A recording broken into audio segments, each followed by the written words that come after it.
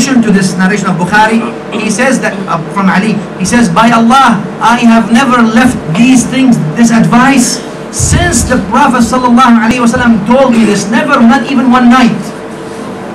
The narration of Muslim says, one of the people asked him, Wala laylat al-Suffin? He says, not even the night of Suffin, that big battle that you had. He says, not even that night of Suffin, I still mention that, the dhikr that Rasulullah taught me. Look at this. Imam Amirul-Mu'minin, let's go fast because our time is over, inshallah. I want to put a few things. Imam Amirul-Mu'minin used to help Fatima Az-Zahra in her daily chores at home. And their relation was a relation of, when he comes to the house, obviously, you all know that Nabi Mustafa sallallahu alayhi wa sallam, she was, when he looks at Fatima, you know, the narration, Imam Ahmad narrates this in his Musnad. He says the last thing, the last home, and Nabi sallallahu alayhi wa sallam stops by before he leaves Medina, is the house of Fatima. And the first home he comes to, when he comes to Medina, is the home of Fatima. As if he looks at her face, he sees through her face the face of Khadija. He sees through her face the face of Iman, and he smells from her the smell of Jannah. And therefore, Imam Amirul-Mu'minin, when he enters the home, Assalamu alaikum, he says, Yabnata Rasulillah. Look, honoring. You have given you a lesson that you have to honor your wife. And you have to say salam, not good morning. Good morning is okay, but say salam first. Or good evening is okay, you have a good day is okay. Like, and say as-salam first, Assalamu alaikum. Don't exchange that with something else. Add, it's okay if you want to add and you have a good day and a nice day. No, Assalamu alaikum. And she would respond, Wa alayka as-salam ya Abul Hasan. Honoring him, honoring her husband, that the wife gives her husband due honor, that she honors him, that she makes him feel special, and that he makes her feel special as well. But it should not be a tit for tat, because we always make mistakes, and the better one is the one who forgives. He says one time, he says, Ashammu indaki ra'iha tayyiba. I smell a good smell here. What's going on? What is that? Acknowledging that when she's smelling good, when she's, because lots of husbands, their wife, they do the best and they're still not there. Acknowledge when she's wearing good things for you, when she's dressed up for you, when she's all these things for you, and vice versa. Yani the man also, Ibn Abbas mentions, I have no time to go into these riwayas now. Ibn Abbas mentions that I dress for my wife and I take care of my, because she's also a human being.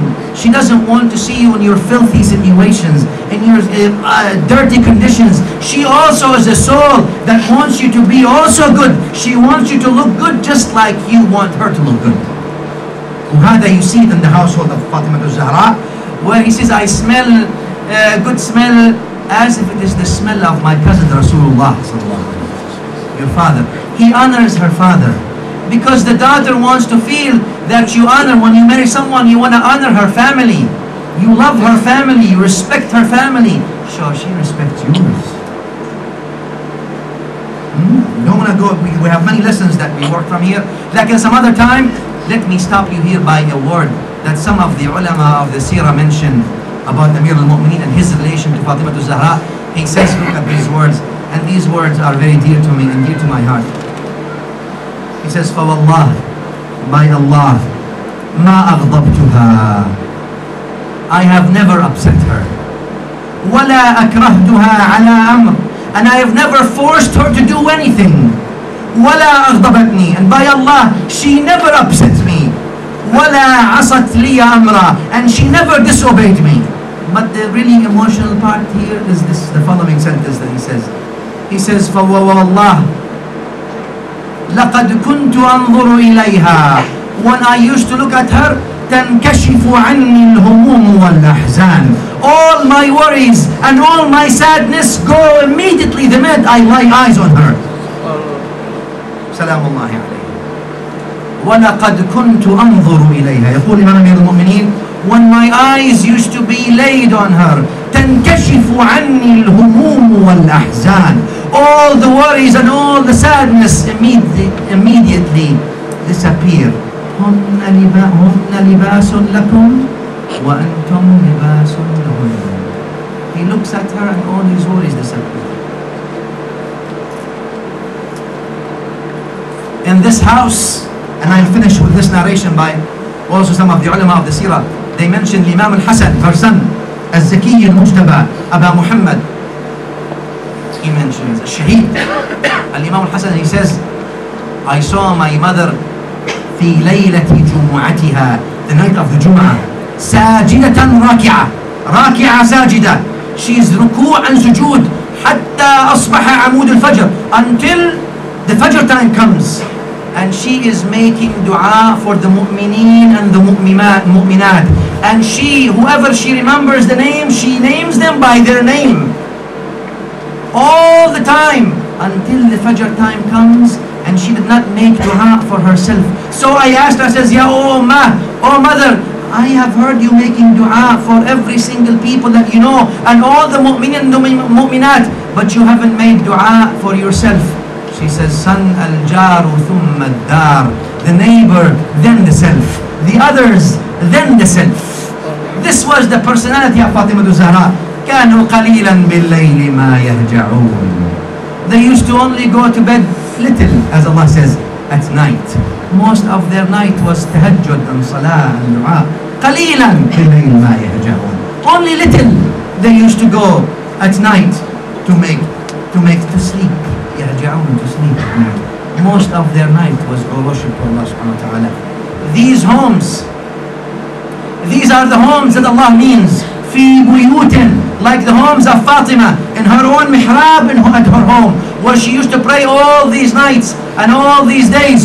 When Al-Hasan al-Basri rahimahullah says, this ummah has not known anyone who's more worshipping of Allah from the females than Fatima Az-Zahra. And she used to make qiyam at night until her feet, honorable feet, used to be swollen. These are the homes of Ahlul Bayt. This is the home of Fatima Az-Zahra. في بيوت أذن الله أن ترفع. These homes that Allah willed to be raised. ويذكر فيها اسمه, and His name is mentioned in such homes. يسبح له فيها بالغدو والآصال رجال لا تلهيهم تجارة ولا بيع عن ذكر الله. These people in these homes make tasbih and dhikr to Allah day and night. The call for all of us to learn is to make your home a masjid where Allah is mentioned in it, so your home can be raised as well. Is to imbibe from the nur of Fatima Az-Zahra wa nur of Amirul-Mu'minin Ali ibn Abi Taleb, these humble qualities, and these qualities that make you reach beyond the skies, so you can actually become Nurani and Fatimi in your approach, and Fatimi in your ibadah, and Fatimi in your love to Allah, and Fatimi in your love to Rasulullah sallallahu alayhi wa sallam, and Fatimi in your sacrifice for this deen, and Fatimi in your simple life, and Fatimi in being able to challenge the challenges, the daily challenges of life, yet have that glory that comes with this nur that Allah subhanahu wa ta'ala then called them, إنما يريد الله ليذهب عنكم الرجس أهل البيت ويطهركم تطهيرا. That Allah wants only to purify you and remove any imperfections from you, O household of the Prophet. This was a scene, little scene, if you may allow me, not perfect, nor is it complete. It's even short of anything of the reality of that worship and the character and the real reality of who Fatima Az-Zahra was, and who Ali ibn Abi Talib was, and who was Al-Hasan and Al-Husayn, and how was the life inside this house that carried the best of the people on earth, and this house that will remain a guiding light, a star that lights for the people of heaven, not the people of earth only, for the people of heaven, what they should do till the day of judgment and then after. وصلى الله وسلم وبارك على سيدنا محمد وآله. والسلام عليكم ورحمة الله تعالى وبركاته.